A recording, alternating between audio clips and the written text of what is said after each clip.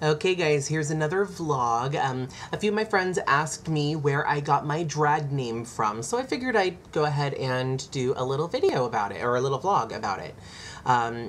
It's kind of a neat story. It's pretty short, but I'm the kind of person that, I play video games. I go online and I go to forums and chat with people and stuff. When I have to choose my screen name or my avatar name, I am really bad at picking those. Not bad as in like, I'm not happy with what I come up with.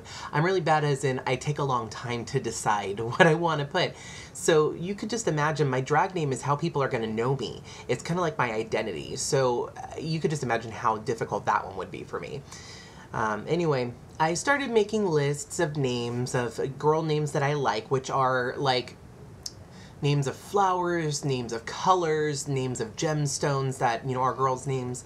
But I wasn't having too much. Also like singers and musicians that I like, or that I admire. I also put their names down and stuff like that. The way I came up with my name is Truli Scrumptious, and the way I came up with it, my mom, my birth mom, actually told me, or suggested it. Now, when a lot of drag queens have names that are like puns, like, some of the ones on RuPaul's Drag Race, Sharon Needles, Penetration, a lot of them are really fun or funny. I'm not a huge fan of like Penetration, just kind of sounds a little vulgar for me to use for myself.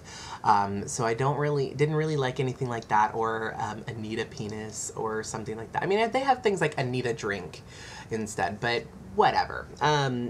So, the pun names are really fun. Another way to get it is go by your first pet's name and the first street you grew up on, which for me, that would have made my drag name Crystal Valley Green, which I actually like, and I was going to go with Crystal Valley Green for a while. I just wasn't really feeling it, though. The name Crystal is really pretty, but for some reason I didn't feel like a crystal when I would look at myself. I didn't feel that name was quite right.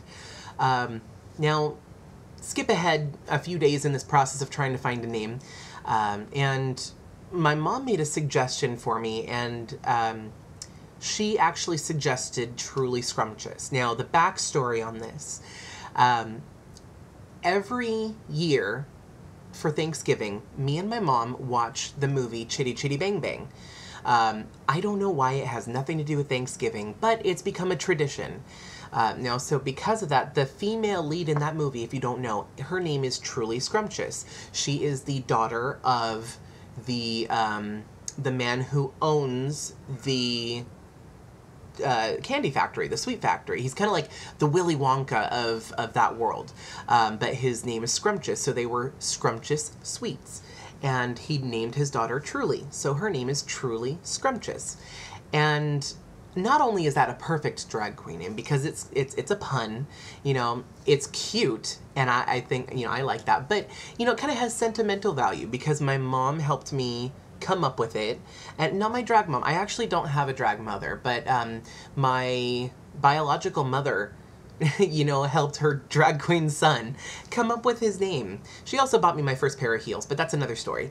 But yeah, she helped me come up with my name, Truli Scrumptious, and it just kind of stuck, and I love it, and I've stayed with it ever since. I started off with the original spelling of Truli Scrumptious, but there were too many things coming up. If you go to like Facebook and you want to look me up and you type Truli Scrumptious, you will get a bunch of things before you get me, because I'm relatively new on Facebook.